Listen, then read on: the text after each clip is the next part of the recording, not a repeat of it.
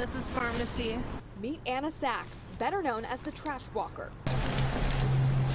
She spends most nights sifting through curbside garbage, saving stuff destined for life in a landfill. I have a pretty good sense of what certain things feel like. I'm using a puncture-proof glove to do that. Her trash hauls have amassed millions of social media views, uncovering everything from vintage designer ties in residential waste to graphing calculators tossed by New York City public schools and bags upon bags of drugstore staples. That's very typical of CVS and Walgreens. If an item is approaching the best-by date, if an item is no longer in season, so it's related to past holidays, they toss it. We went on a trash walk with Anna to watch her work. At first, we didn't have much luck. This looks like real trash. Yeah, real trash. I think it's all trash. Real trash, okay. But then, something salvageable outside a CVS. Okay, tampons, Band-Aids. They're also sealed. Since the packaging is like this, it was tossed. But each one of those pills is also sealed. And there was more at Walgreens. Some beer, 2023.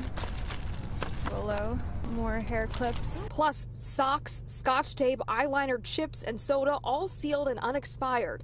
So why would a store toss all this? Retailers arbitrarily get to decide, oh, this thing is no longer seasonal, it's no longer in style, let me destroy it and then count it as a loss and lower my taxable income. It's extremely common. This is the way of doing business. Anna says destroying product is common practice for drugstores and high-end designers alike.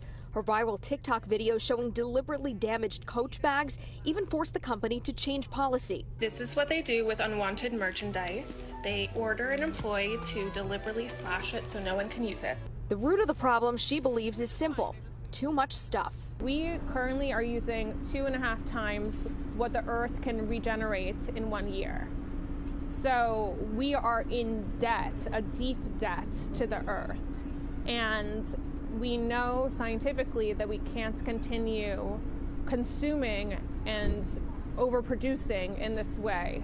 It's a physical impossibility. In a statement to Pix 11 News, CVS says 50% of its waste from 2021 was diverted to recycling or reuse, and about $140 million worth of product donated to charity. Quote, "Our approach optimizes the liquidization, donation, and recycling of unsaleable products and works to reduce the number of these products that come into our stores." And Walgreens tells Pix 11 it works diligently to divert from landfill unsold or discontinued products, such as food, toiletries, and household items.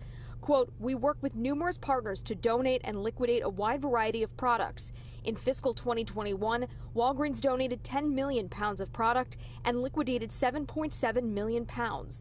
When we asked both companies about the specific items Anna recovered, we did not hear back. What I experience is a lot of times an initial willingness to entertain a conversation, but then no real change. So for now, Anna's trash walks will continue, and she finds a home for everything she finds on the street, whether that's with herself, a friend, or a neighbor in need. If it's usable, it should continue to be used. Anna's also pushing for New York City to enact Donate, Don't Dump legislation, which would require businesses to donate their unsold hygiene products to charity.